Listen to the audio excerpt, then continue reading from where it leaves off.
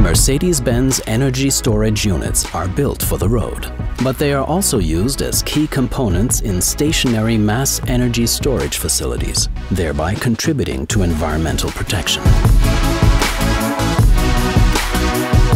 That's because Mercedes-Benz batteries store energy when it's not needed and release it when it is. There are many advantages to reusing second-life batteries in mass energy storage facilities. They stabilize the electricity network, offset periods of peak demand, and provide an emergency power supply. Mercedes-Benz energy storage units are durable and powerful. 3 stationary mass energy storage facilities are already being deployed. Europe's largest spare parts storage facility is in Hanover. More than 3,000 modules there provide a total capacity of 17.5 megawatt-hours.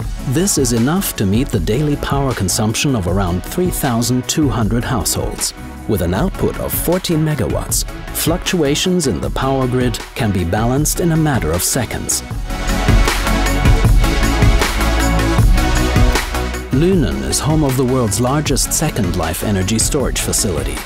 It comprises 1,000 modules with a capacity of 13 megawatt-hours and can store enough electricity to meet the daily requirements of around 2,300 households.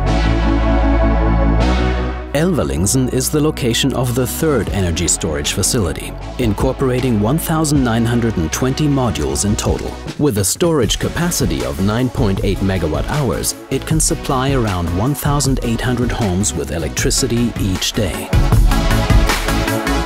In collaboration with partners, Mercedes-Benz Energy is developing mass energy storage systems for a huge range of applications, such as black start, backup and uninterruptible power supply, peak load management, and off-grid applications.